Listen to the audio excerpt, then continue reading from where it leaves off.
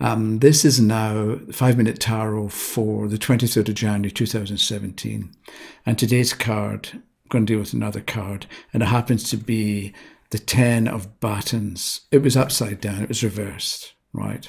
But one way of dealing with the reverse card, instead of switching it to be upright, is start with the card upright, talk about what it might show or how it might answer the question, and then say but, or on the other hand, or something like that, and adjust what you've said to answer the question. But it's like the awkwardness of it, or whatever it happens to be. So with this 10 of Batons, we've got the fellow, if we look at the picture, we can say he's going to make it to the end of the road, or he's going to make it to his destination, but it's going to be a struggle, because if you look at the way he's holding the batons, I mean, it does show awkwardness, and maybe you need extra effort, unnecessary extra effort, just because of the way he's holding the batons. And I mean, it'd be easier to put them over your shoulder and walk, and then you can see where you're going and you can carry the batons with you. But the way he may be not sure if there's going to be an obstacle in the way because he can't see.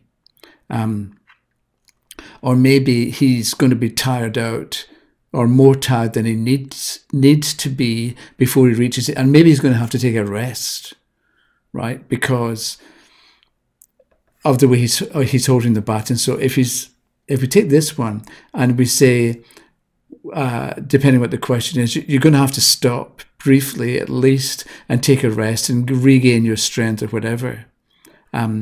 But that's because of the way you're holding the batons, or because of the way you're organizing yourself.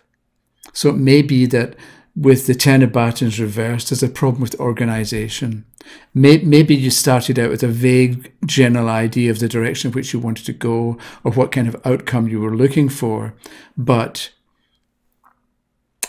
it's too vague. So maybe because 10 is 1 plus nothing, it's the end of a cycle. And the fact that it's upside down, maybe we would say that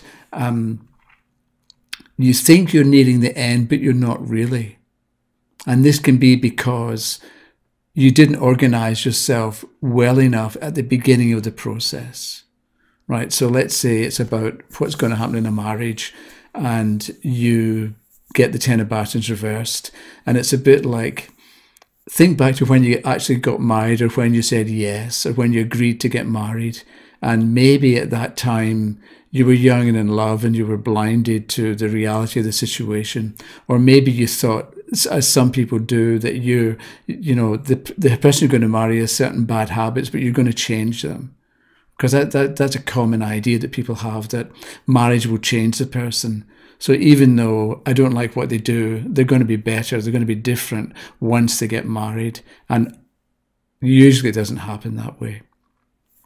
So that can be one example of the 10 of batons reversed, where you went into the situation disorganized at the beginning, or not having a clear picture of the direction which you wanted to go, or overestimating what it would take to get to the final outcome. And I'm saying overestimating because the card is reversed. If the 10 of batons are upright, then okay, it's a bit of a struggle, but at least you weren't you estimated quite well what the effort would be. So maybe if we're looking for advice from the card, maybe it's stop for the moment and reorganize the burden, reorganize the work or the project or whatever it happens to be. And then when you pick up and start moving again, it's going to be an awful lot easier, because you've taken some time to get things properly sorted.